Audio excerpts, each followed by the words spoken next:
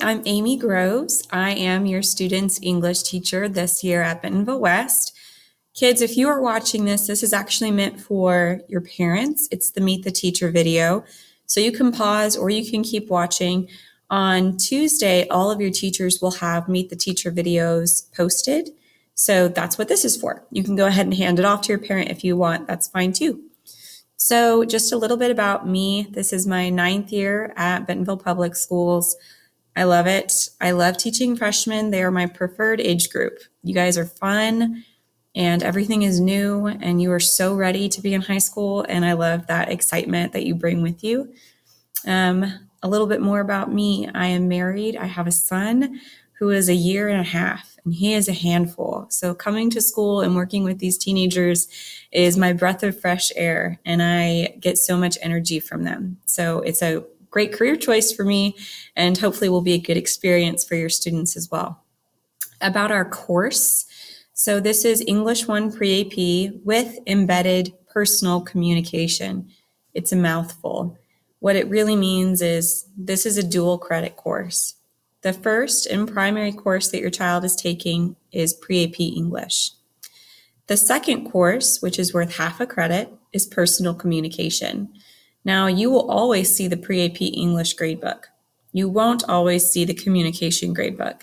It doesn't pop up until the second semester, but the grades for communication are gathered between both semesters. You also won't see any grades in communication until the very end of the year, but it's a real gradebook and it exists. It's just hidden from student view because it gets really complicated for them to understand the breakdown of the grades over this extended period of time. But they can come and ask me how they're doing anytime, and of course, I'll keep them updated.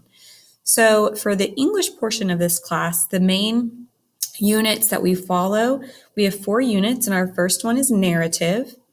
Our second unit is character analysis. Our third unit is literary analysis, and our fourth unit is rhetorical analysis. So in narrative analysis, our main focus this year is going to be a whole bunch of really interesting and diverse short stories. In our second unit, which is character analysis, we're going to be focusing on one main text, which this year is going to be To Kill a Mockingbird, with several different secondary texts and pieces to draw into it to get a diverse variety of views. And then our third unit, which is literary analysis, is Shakespeare. It's Romeo and Juliet. It's a classic 9th grade favorite. Parents, maybe you remember reading Romeo and Juliet in the 9th grade. It's always fun. So we're going to jump into that in January. And then our fourth unit is rhetorical analysis. This is where we teach the kids how to argue well. So this is where you need to be watching out at home. If they start making their points very clearly, then it means that what I have done is working. And so you're going to have to learn to argue very well right back. So that's our fourth unit. And a little bit about the personal communication part of it.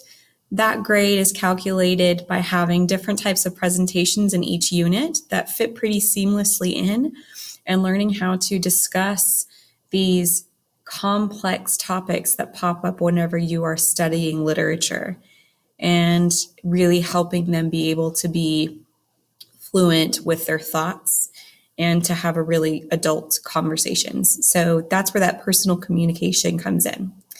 Let's see, to talk a little bit about the procedures in our classroom. We are following standard COVID-19 procedures, including spacing and mask wearing, and rules regarding sharing supplies and how close you can get to each other. And so we're doing the best that we can with all those requirements.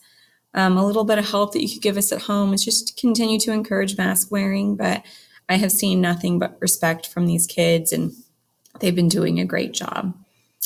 To wrap up, just the last thing, if you need to contact me at all this school year, my email is probably the fastest way to get a hold of me. It's agroves, Groves, at bentonvillek12.org. That'll be the fastest way to get a hold of me. But of course, you can send a note through your child, or you can send a note through the office to be patched through.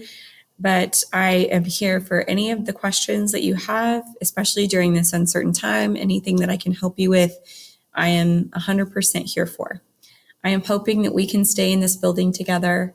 all year because I love seeing your students and they were so ready to come back. So thank you for sending them. I'm so glad to be with them. And if you have any questions, please don't hesitate to let me know. All right. Thanks, you guys.